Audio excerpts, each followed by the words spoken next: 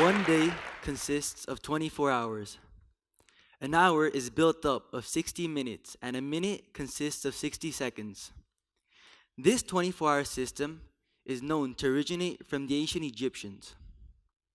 In addition, 24 hours is the amount of time it takes for the Earth to rotate around its own axis with respect to the Sun. And there's no doubt that every single person in the world has the equal amount of time, as we all live at 24 hours a day. Pretty easy until now. However, I'm not fully convinced that the time I mentioned is constantly moving at the same time. As we sometimes drive at 100 kilometers per hour and run at a speed of 10 kilometers per hour, isn't it that time moves at different speeds on different occasions? Why do we have an entire memory from certain moments, but don't even have a single memory from other times? Today, I'm going to tell you about my experiences with the speed of time. 2 years ago, on the last day of April and first day of May, my family and I went to Mendoza for a weekend trip. After staying in a spa hotel near the border, we headed back to Santiago on Sunday. On our way back to the border, after having lunch in a small Argentinian town, we were stopped by two cops when we were very close to the border. What happened?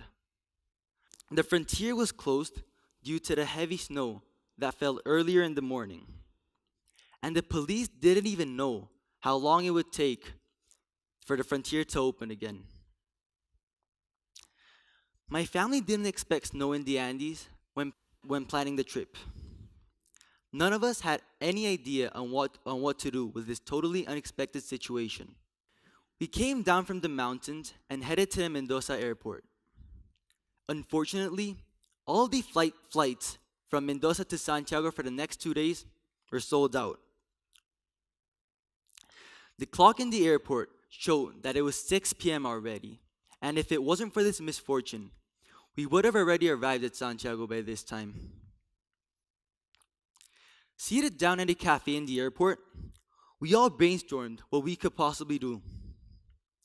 My dad had an important conference in 2 days, and my brother and I couldn't miss school for too long. After a study of geography and consulting with the police in the airport, we found out that there was one other frontier down in the south that was open, which separates Chile and Argentina. This was for sure good news, but it wasn't as simple as it sounded. It was actually ridiculous.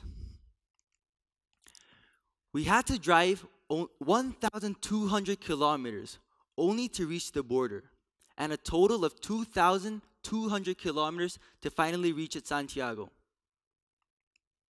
We had to spend an entire day in the car. However, this is the only method that allowed all 4 family members to arrive at Santiago the next day. As I mentioned before, the other options required us to wait in Mendoza until the snow melted, and there was no telling on how long that would take. Thus, we decided to give it a shot. I could see that my dad was very nervous as he talked about how long we had to travel and the conditions of the road. All set, my dad withdrew some Argentinian money from the banking machine, and then we had dinner in downtown Mendoza. At 9 p.m., we launched our long journey. As I got in the car, I realized that the real problem with this journey was not how long it was going to take, but how on earth I was going to spend 24 hours in a car. The most I've spent in a car until this day was only 12 hours. And I remembered that it was an extremely long ride, which made me know that spending an entire day in a packed space was not going to be an easy thing to do. The silence and darkness of the Pampas' night created a totally different environment from what it was before the sun had set. The only sources of light were from the stars up in the sky and from the car's headlights. Outside, there wasn't a single car with the exception of my family's. I closed my eyes and tried to sleep.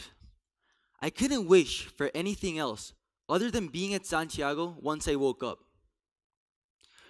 When I opened my eyes, I thought I'd slept for a while, but outside the window remained dark and only 30 minutes had passed.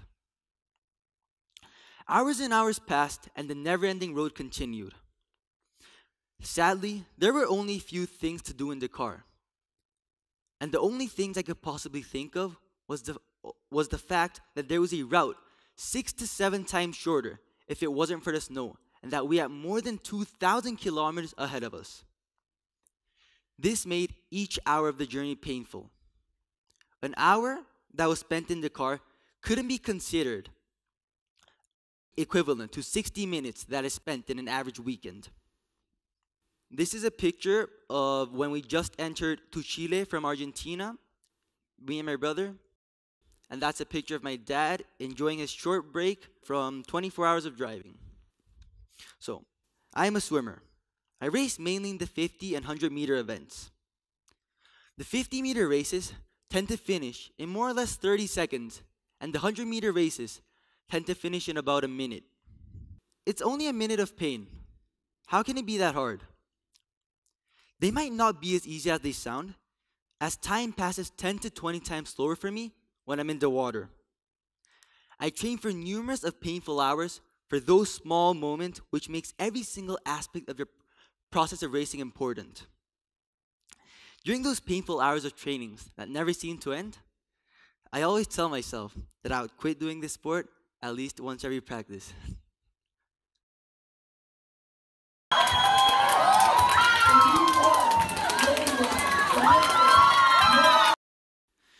This is probably only the last 5 seconds of the race. But it is where I run out of breath, but have to hold it, and where my muscles fatigue, but have to swim at my fastest. In other words, they're the most painful 5 seconds of my life. Those 5 seconds in the water are equivalent to 5 minutes outside of the water, or not comparable to any sort of time that passes by in any other occasion. So, why is time not advancing at the same speed when I'm in the water compared to when I'm not? Or when I'm in a car during an extremely long road trip? In other words, why is the same amount of time not necessarily felt to be passing by at the same speed? I came to this school in Nido in 2014 when I entered the second semester of 5th grade. Now, I'm already close to finishing my first year in high school. When I was in 5th grade, time was passing by slowly. Perhaps it was the longest semester of my years in Nido. It took so long for every weekend to come by. But 6th, 7th, and 8th, and 9th grade seemed to have passed relatively quickly. And it seems like it's not only me who thinks this way. When we get used to something and things get familiar, time seems to pass by faster. I've heard many elders say as we get older, times go by quicker. And many neurologists have been studying on these perceptions. Neurologists say that there are these things called neural circuits in the human brain. Neural circuits are responsible for setting the standard of time in the brain. Striatum, spiny neuron, substantia nigra. Scientists explained why these perception of time tend to happen with these words that I haven't even heard of. I read their explanation multiple times, but honestly, I still don't understand. The main point is that from the substantia nigra of the middle part of the brain, dopamine is released when we encounter a new stimulus or an excitement. It can be a very stressful moment or a pleasurable moment. So when there is a lot of dopamine being released, the standard of time in the brain, which is the time of one's perception, passes by quickly, which relatively makes the time that is actually passing seem to advance slowly. On the other hand, when there is a low amount of dopamine being released, the global time, the time that is actually passing by, seems to pass by quickly. As people get old, their brain releases less dopamine, and the ability to react to dopamine decreases.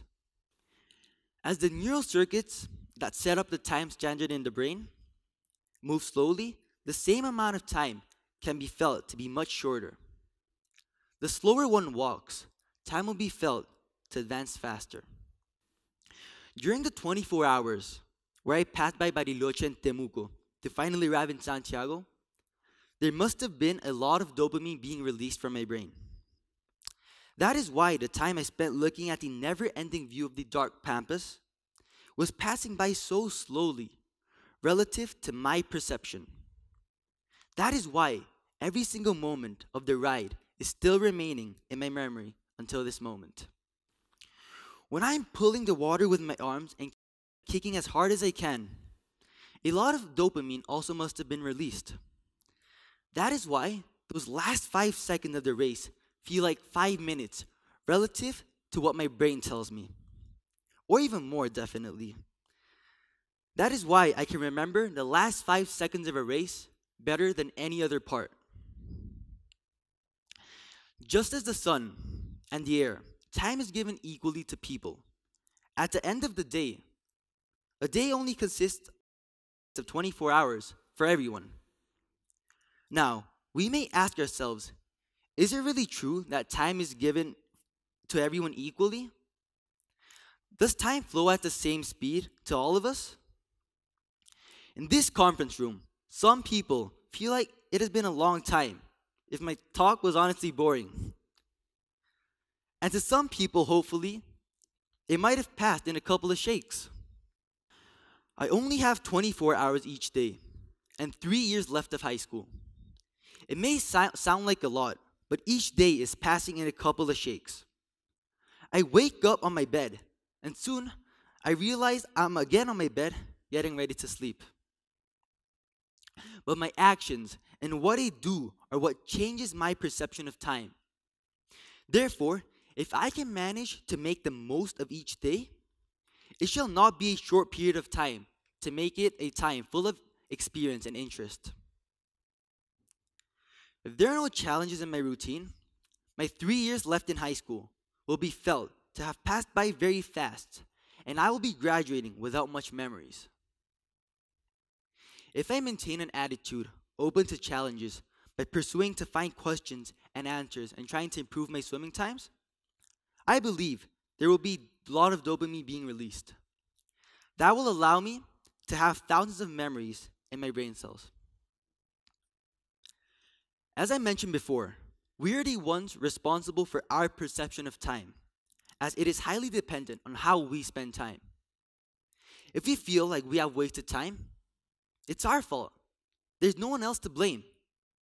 But these feelings and sensations wouldn't matter if we can at least try to enjoy and make the most out of each day.